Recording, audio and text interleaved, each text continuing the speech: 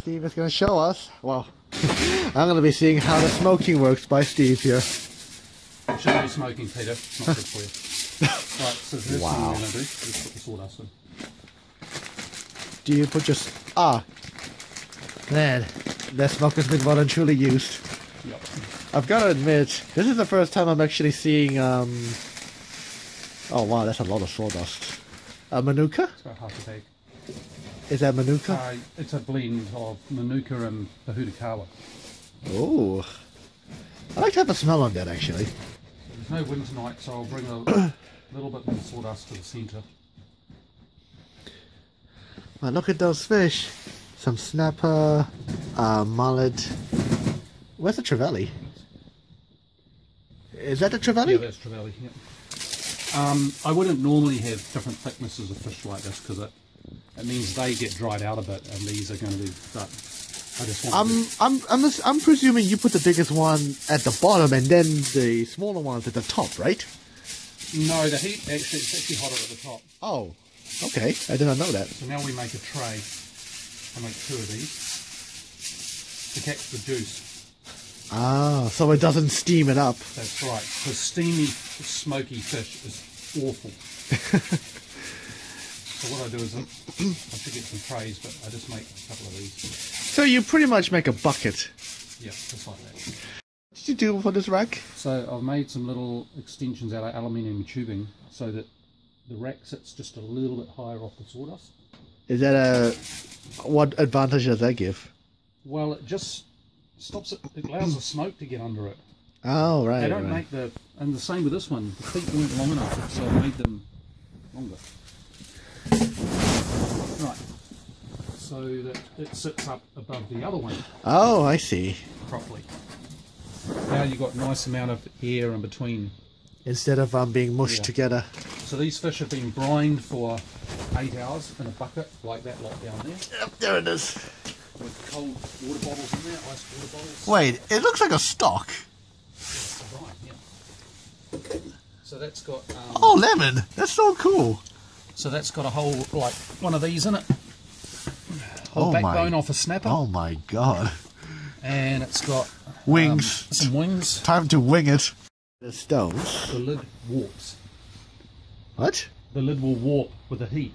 And then it pops, and then all the smoke escapes too quickly. Oh, right. So I keep it weighted. It's just like when you boiling a soup and the lid often like goes berserk, right? So bring these. You want me to bring this never mind. I'll just take them. Flat area, and we got this. You want me to? You want to film me doing this? So we put them about that far apart. Okay. So you spread it out.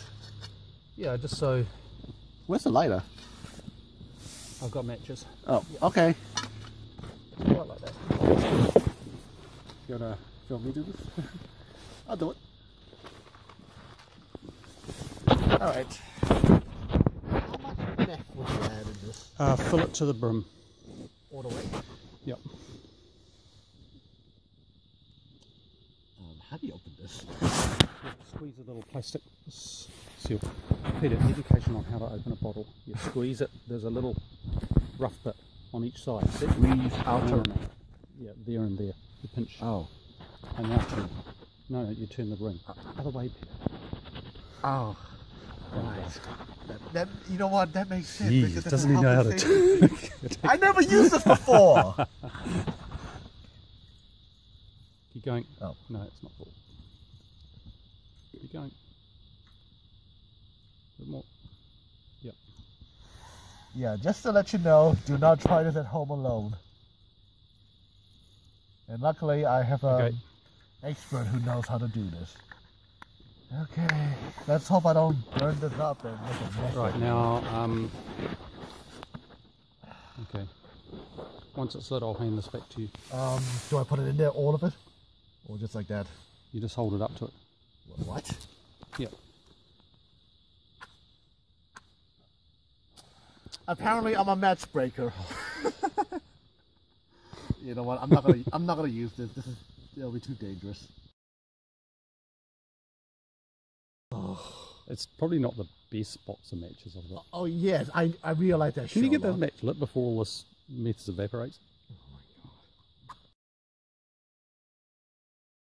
In that one. Fine. I'm not gonna dispose it. This is. I don't think these matches are very good. Oh yeah, now you say it. But if you get that in one go, I'll be very impressed. Oh. Wow. Holy cow.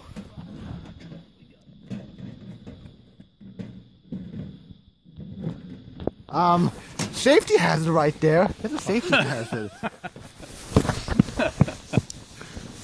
Yeah, and you said I am bad at making matches, or at least I know how to be safe. Okay, so we leave this for how long?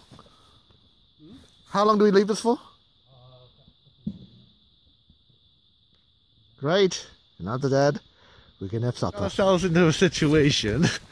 That is not exactly a good sign, Steve.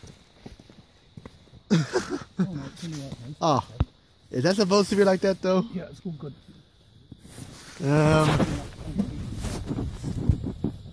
Okay, so apparently this is.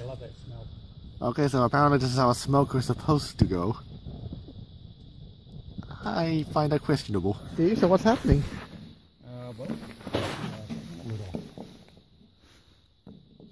This is my first time actually seeing a smoke up.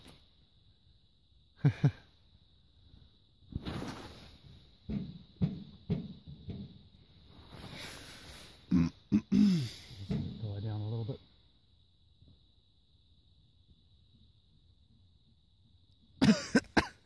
Ugh, jeez. I'm really hoping that this fish will have a bit of colour. What kind of colour? Well, just a nice golden colour. Oh yes! Oh my god! Yeah, that's really good. Oh, that smells exactly like the ones I had at the store. Wow. Is that thing supposed to be there? Yeah, it's just split a little bit. Right now I need to get these racks up.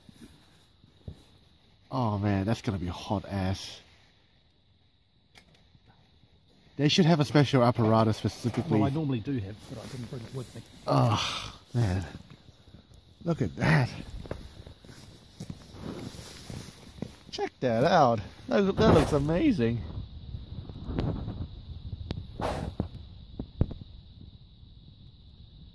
Oh man, this reminds me of the ones I had at the store.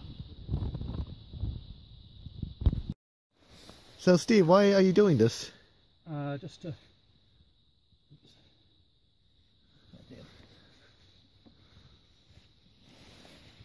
it's just to let the juices run off, so it's not so wet. Just to dry it off a bit. But they look really good. That's great colour. I would eat that right now. It actually doesn't taste so good when it's... It can be a little bit bitter when it's really hot like this. Oh really? Mm-hmm. So it has to cool down? Yeah, normally I find it's best when it's been fridged overnight. It allows the flavours just to penetrate better. Oh, you mean more concentrated? Yeah, into the fish. Oh, right, I see.